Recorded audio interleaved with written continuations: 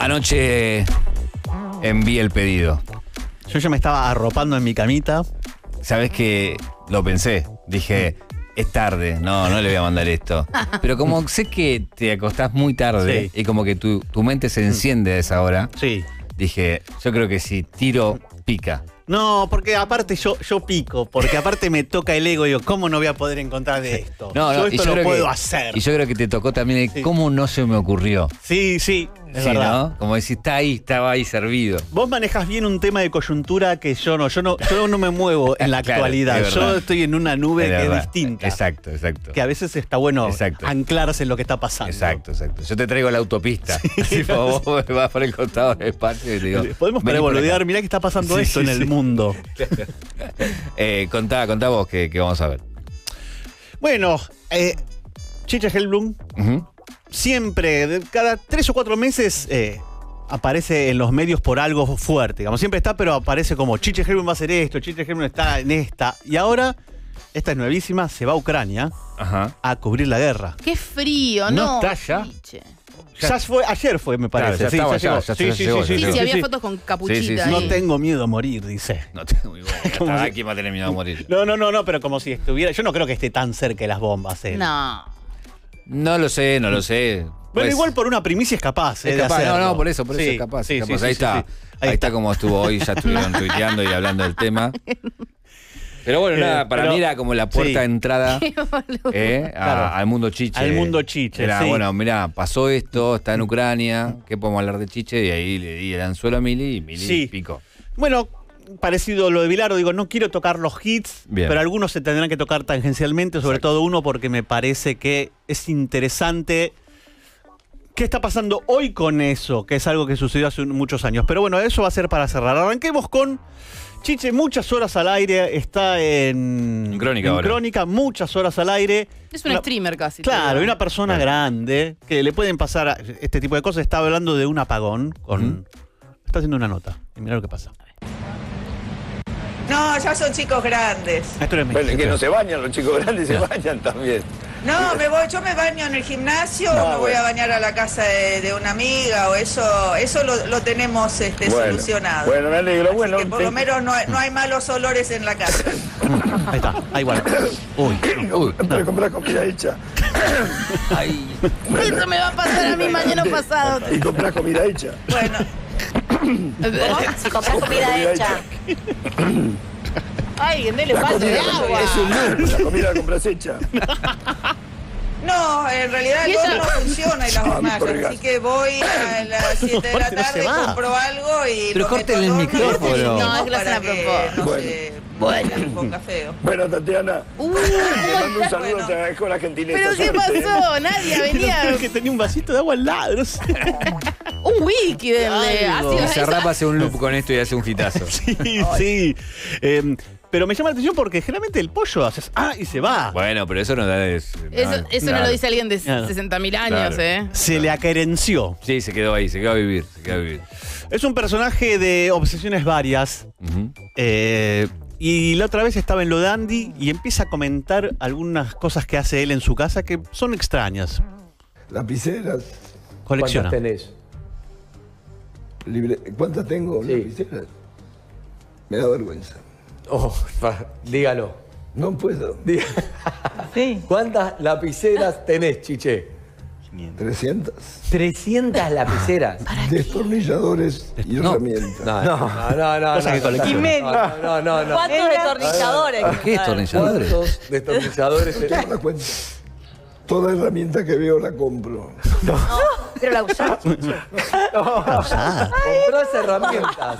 Si tuviera que usarla, sé usarla. He usado a veces. Bueno, medias. ¿Cuántas? Más de 1000. No. Mentira. Estás jodiendo, más de 1000.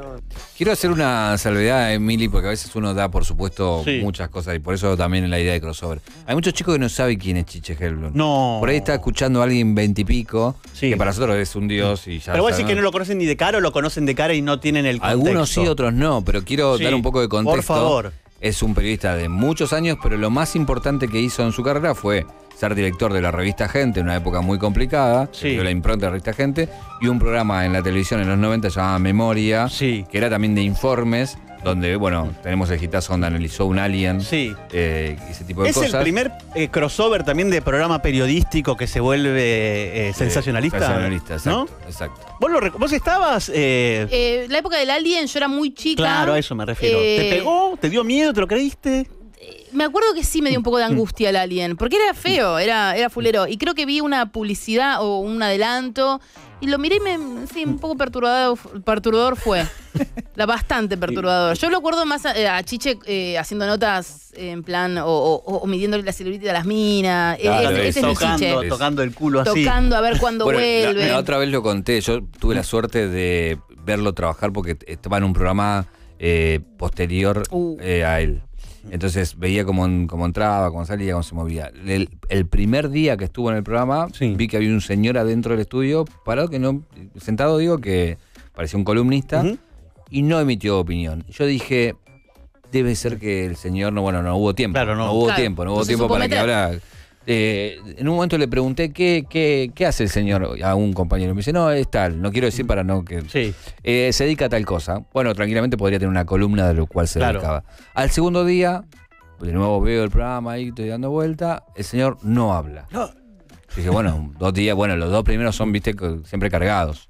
Tercer día, el señor no habla. Bueno, ¿quién es? Y yo dije, che, pobre tipo, nadie habla en el micrófono. Porque están viendo todos, porque lo veo yo nada más. Sí, eso, yo estoy viendo un fantasma que está sentado ahí.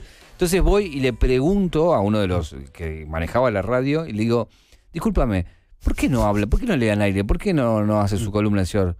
No, el señor no está para hacer una columna ahí. ¿Qué está haciendo? Y le digo, ¿qué está haciendo? No, le trae suerte a Chiche, se sienta ahí porque le trae suerte. Bárbaro. Es un amuleto. Algún día voy a trabajar de eso. Qué lindo. Es un amuleto.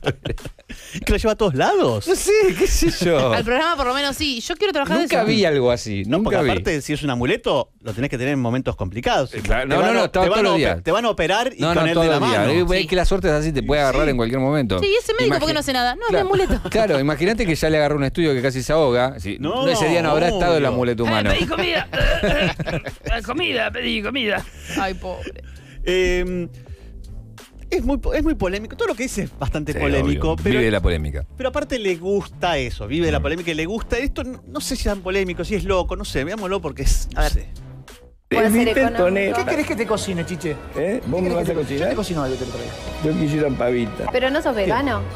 ¿No sos vegano? Pavita vegana. Pavita vegana. Sí. Un pollo. O el pollo me deprime y da teta. ¿Qué? Da tetas. ¿Tetas? Ah, claro, las hormonas. Las Hay gente que hormonas. piensa que da... Bueno, Evo Morales fue muy criticado por eso, ¿no? Vamos a traer ¿Por las tetas o Por las tetas de Evo Morales, no, porque dijo que el pollo te daba esas hormonas y te daban crecer las tetas. Además, unos tetones ahora que genera homosexualismo. Genera homosexualismo. Me encanta. Me encanta. Ya es como que ni te enoja, ni te perturba lo que dice, porque es como... O sea, ya... Cuando uno acostumbra, te pone la vara acá, ya después todo lo que diga, medio que... Y le da un poco de la impunidad, decís. Y sí, porque ya me parece que ya no le gusta esto, que nadie se enoje. Claro. Como que ¿Qué está... onda? ¿No escandalizo? ¿Qué pasó? ¿Escucharon No, lo que dije? te vas a tener que desnudar para escandalizar. Claro. Estaría bueno que alguien le mete esa idea en la cabeza y que empieza... Y empieza un striptease. Pero si le dicen, va a ser un escándalo y vas a estar en todos lados, se ponen pelotas, se ponen pelotas. Lo hace. Él es un gran profesional de muchos años, pero a veces me parece que se comporta como si fuera un novato. ¿Por qué? Y porque, mira. A ver. Contra la derecha fascista. ¿Cómo se llama usted? Está hablando por teléfono. Chiche Gelblung. Ah, esto es Chiche Gelblung. Yes, sir. ¿No te parece ya que es momento de retirarte de la tele? Venís haciendo pavadas hace 1000 años. ¿Por qué no te vas a la concha de tu madre? Clarito. Chupame la p***, gordo. Ah, bien.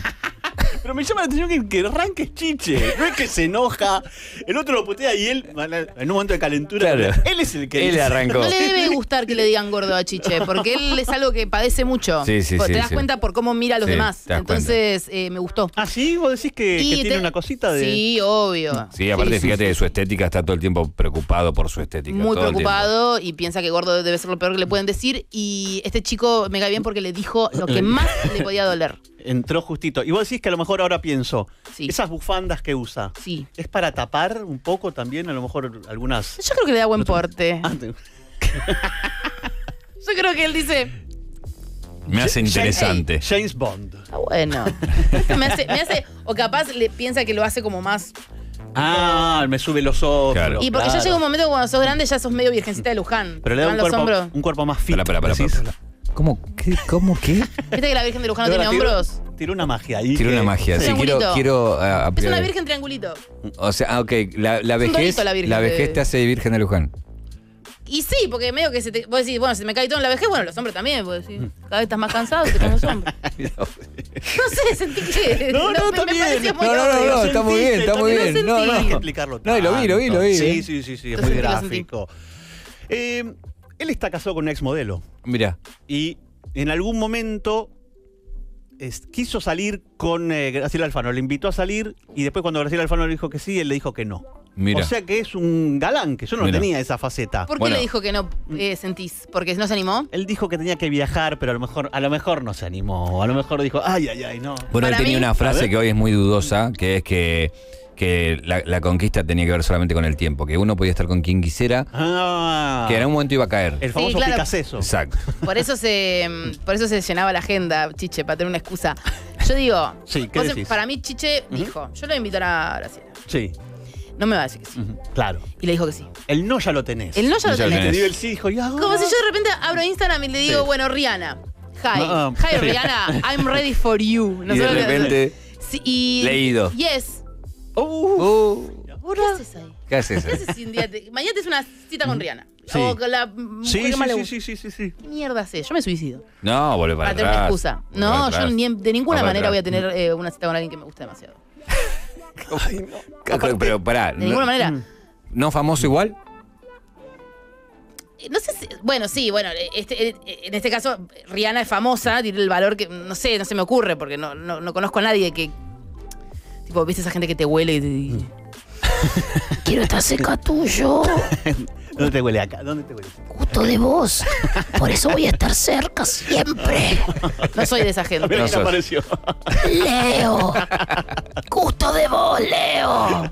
Pero sos mi hermano, es rarísimo. Ese igual para mí no es Dibu lo que estás haciendo, es otro personaje. Es otro. Es Dibu. Pero queda medio mal que un niño diga eso. Dibu tiene 44 años ya. Es un viejo, pasa que no crece, tiene un problema. Claro, ok. Vos pensás que Dibu ya nació medio con 60 años, medio fumando.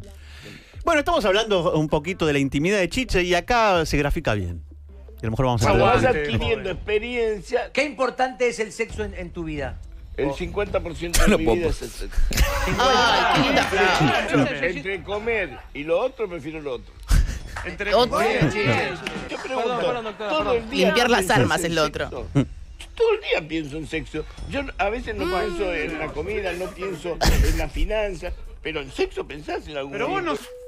Ahora entiendo por qué Ázaro dice lo que dice. De ahí mamó todo. Chiche, ¿qué pensás, Chiche? Y Chiche así. Y vos ya sabés que estás pensando en sexo. Claro. Pero aparte dice en sexo. En sexo. O sea, es muy amplio. Como en qué puede es estar en sexo. en dos gorilas haciéndolo. Claro, sí. O en las tortugas que hacen ¡ah! ¿Viste? Como... debe hacer ese ruido. ¿Cómo hacen? ¡Ah! No, ¿las tortugas hacen eso? Sí. Nah. Lo ponía Peña en el parquímetro para despertarse a las 7 de la mañana. Ambas. Buscame ruido de tortuga copulando. De tortuga cogiendo. Claro. Chicos. No sé si va a aparecer así, pero. Sí, seguro. Teniendo relaciones sexuales. Claro. Exacto. Más Animal Planet tiene que ser, más esa onda. Pero es muy lindo el sonido, es muy relajante. No hay que tener dos tortugas. Ahí está. Este es el clásico. Pero... Mirá el sombrito cómo hace. Bueno, ¿ves? El pañuelito de Chiche le pones ahí. Se está desinflando. Pero está haciendo con las manitas, está haciendo porque así. Encima la cara de la tortuga. Encima el que hace ruido. Encima el que hace ruido es el que da, sí. no el que recibe. Es re película porno. Oh yeah, falta que diga. Oh Lord. Con razón viven tanto. La tortuga tiene una cara de ¿qué está haciendo este pibe? Está así la tortuga, con el teléfono adelante, así. Ok. ¿Querés que arranquemos todos los programas con el ruido de la tortuga para homenajear a Peña? No sé. Pensalo. Como vos quieras. Me gusta que lo repensó, ¿no? Lo tomó en serio. Porque fue el momento y dice, ¿me está hablando en serio o está diciendo un chiste? Noelia lo que le tires te lo considera en serio. Yo te lo considero todo. Sí, usted, aparte yo no, viste que yo soy muy de decir que no. Si vos querés poner la tortuga gimiendo, ponemos la tortuga Igual yo creo que en 2 semanas esto es un collage en el que aparece Mark Orstein con la canoa, sí, va a aparecer todo. Al ritmo de los gemidos de la tortuga. Pero bueno, Chiche tiene una relación muy conflictiva con Mirta Legrand porque había mostrado una foto de ella. Después, medio que se amigaron, pero creo que existe. Quedó una pica. Y me parece que esto es la mayor chanchada que le hace Chiche. La primera parte Memoriosa. de la cara oculta de la reina. Esto es memoria. Esto lo filtra él. ¿Él lo filtra? El carajo a mierda le llega a él. Qué miedo que se enoje Mirta. Ahí recuerdo que la graban a Mirta en un corte, se pone a pelearse con su marido y empieza a decir carajo mierda, la puteada, y Chiche filtra esto y lo muestra. Y yo creo que esto dejó una enseñanza. Nunca te lleves mal con la gente de producción porque te va a filmar. Yo que era humana, Mirta. Era humana. Esta es la primera parte. Ahí como se relame, Le encanta. Pero bueno, Mirta lo odia más, me parece, por esto que por la foto. Bueno, fue muy famoso el carajo mierda, porque es uno de lo que dice Mirta, y después todo el mundo estamos con carajo mierda. Claro, sí, obvio. Aparte porque era Mirta, si no, no pasa nada. No, obvio. Pero bueno, vos dijiste en un momento que estaba toqueteando, ¿viste? ¿El culo? Sí. En un momento. Esto es un clip de 2 segundos. Pero ¿estamos seguros de vamos a poner Chiche tu cantidad? No es nada, es nada. Pero es la imagen nomás. 2 segundos, mirá. A ver. Por favor, nunca vieron... No, pero mirá, no es nada. No puedo poner todo, Emiliano. Es nada, eso está en Colalé, no está. Escuchá el audio. No. Chiquito, por favor, nunca vieron un culo. Chiquito, por favor, nunca vieron un culo. ¿Qué está dando la producción? Eso, así me gustaría empezar el programa. Nunca vieron un culo. Pero, aparte, él cuando veía el culo se volvía loco. No es que lo tomaba como un profesional. Tocaba y después le retaba a la producción. Él resuelve, ¿viste? Sí. Un culo. Y sigue. Bueno, digo, para mí me parece muchas veces nefasto lo que ha hecho. No quiero dejar de decirlo eso. Fue muy difícil buscar cosas porque estaba todo el tiempo diciendo cosas feas. Pero así como digo esto, también digo que tenía una habilidad muy grosa que es encontrar temas donde el resto no lo veía. Decía, mira, esto, que es algo muy cotidiano, lo llevo a prime time de la tele y mide un montón. Y el famoso no se le caen los anillos. Hace lo que haya que hacer. Sí, obvio. Te puede encontrar, para hacer un ejemplo bien claro, él ve que el tomate estuvo más caro que en los últimos 30 años. El primero que se da cuenta es él. Un informe, claro. Exacto. El primero que se da cuenta es él. Y, no sé, guachiturros trae guachiturros, chicas trans trae chicas trans antes que nadie. Después... ¿Por qué les habla? ¿Qué les dice? Hiper amarillista, pero bueno. No, pero más allá que amarillista, creo que he visto cosas de Chiche como nefastas. Mauro Viale también igual. Era un modo de la tele también. Mauro Viale no es que con Flor de la B y Chiche con Nati Menstrual. Bueno, pero Nati Menstrual se lo... Sí, bueno, pero hace mierda en un segundo. Y en un momento lo invitan a bailar. Este es cortito también, pero a ver cómo está hoy en día físicamente él. Mucha gente, ¿eh? Sí. ¿Qué programa? ¿Qué es este programa? ¿Lo quiero ver? Programa de crónica. Chiquitito. ¿Qué tanta gente hay, chicos? ¿Cómo que se llama el bailarín? No sé quién es este. Pensé que era uno de los conocidos. No es Iripino. No es Iripino, pensé que era un Iripino. Está haciendo medio un cosplay de Iripino, ¿eh? Es un cosplay de Iripino. Sí, es un cosplay de Iripino. Sí. Esa remera, la concha de Georgina Barbarossa. Evolucionamos tantos años para esa remera con un cierre de costado. Mili, ¿qué tal la remera? ¿De qué? ¿La remera te gusta? ¿La remera de cierre de costado? Me gusta el cierre. ¿Te gusta el cierre? Me gusta la excentricidad esa. ¿Te gusta? ¿Qué dice esa remera, chicos? Porque ¿qué haces? La abrís y después te la tenés que sacar igual. No sirve para nada. Downtown, dices, rock. Yes. Y ahora ya entramos. ¿Qué dice? Action, al revés. De un no. Bueno, no me importa. No me gusta. Vamos. Un poquito de memoria. Nos quedan 2 cositas de memoria. ¿Cómo encaraba ciertos temas? A ver. Este miércoles a las 10 de la noche tendremos un programa adulto, audaz y provocativo. Uno de los temas centrales será el mundo gay. Responderemos a todas sus inquietudes y trataremos de derribar mitos y tabúes. ¿Existe realmente un tercer sexo? ¿El homosexual nace o se hace? ¿Existe la bisexualidad? ¿Se vuelve del homosexualismo? ¿Se contagia el homosexualismo? Se contagia. Sí, se contagia. Un programa para la polémica y para sacar la venda de los ojos.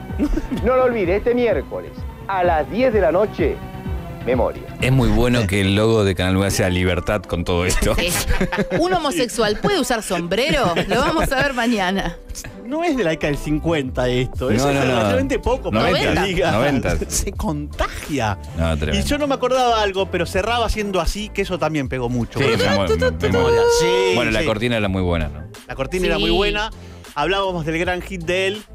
No quería tocar el gran hit de él, hasta que encontré algo y dije, esto le da un cierre y muestra cómo es CHICHE GELBLUNG. Porque, ponelo y vamos viéndolo. Queremos anunciarle que dentro de unos minutos veremos esos productores atrás. un documento excepcional y exclusivo. Sí, la gente... Usted verá la otra hacer autopsia todo esto de acá. un ET.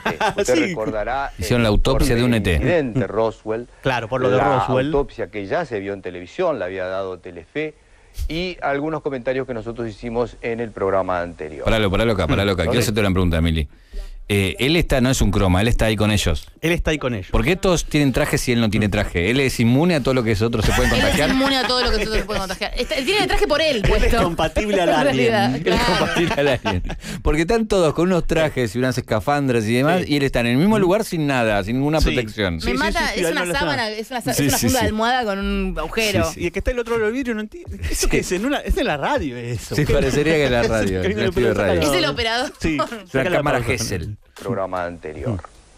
Nosotros hemos logrado un documento realmente excepcional. ¿Parece? Que seguramente convulsionará a nuestra audiencia. Lo hizo. Sí, lo hizo. Ahí vemos un poquito. Yo vi esto y me asustó, me acuerdo. Sí, claro. Por eso te preguntaba, porque vos eras más chica. Sí, 1995, mirá. Igual mi vieja me ¿Te decía... mandaste a fabricar el marciano? ¿Te mandaste a fabricar el marciano? Mandamos a fabricar el marciano. Fabricamos el marciano, hicimos la ropa y lo hicimos exactamente igual.